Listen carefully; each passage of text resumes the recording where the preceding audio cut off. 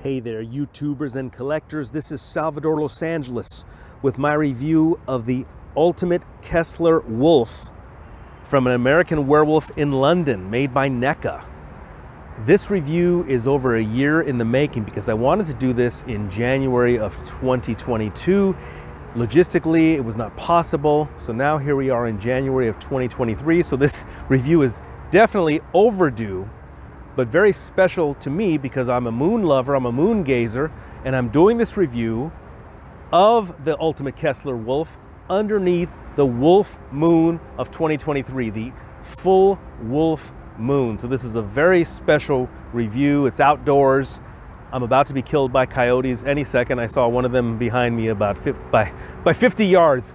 But the good news is there's some bunnies out there, and I think the bunnies will kind of alert me to danger. Will they? I don't know. Anyway, let's have a look at the ultimate Kessler Wolf from an American Werewolf in London. This movie came out in 1981, written and directed by John Landis. My mother took me to see this movie when I was 8 years old. What the F, Mom? What the F? Okay. Woo! Look at that mean mug. You know, in the box, I kind of thought he would look kind of scrawny.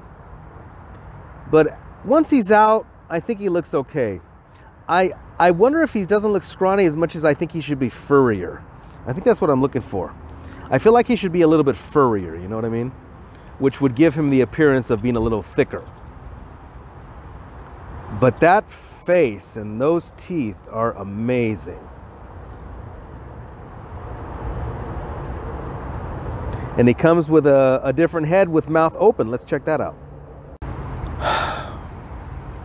I waited over a year to do this review. Over a fucking year. I take this guy's head off. I just try to take his head off, and the peg breaks inside there. So I can't put this guy on. You see the peg broke in his neck. See that? See that?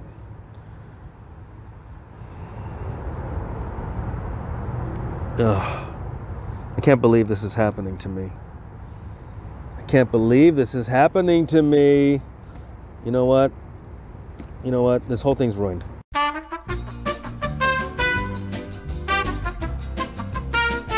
The body's pretty nice. Body's pretty nice. If you like a headless werewolf. Why are his lower legs blue? Anyway, I'm going to be more critical now because of this. But anyway, okay, listen, the head sculpt is fantastic.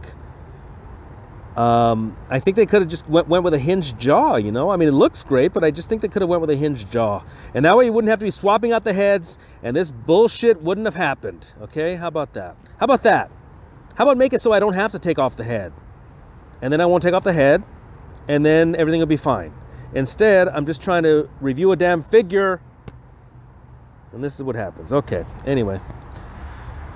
It was a good night. Oh dear, unpleasant dreams. Ooh.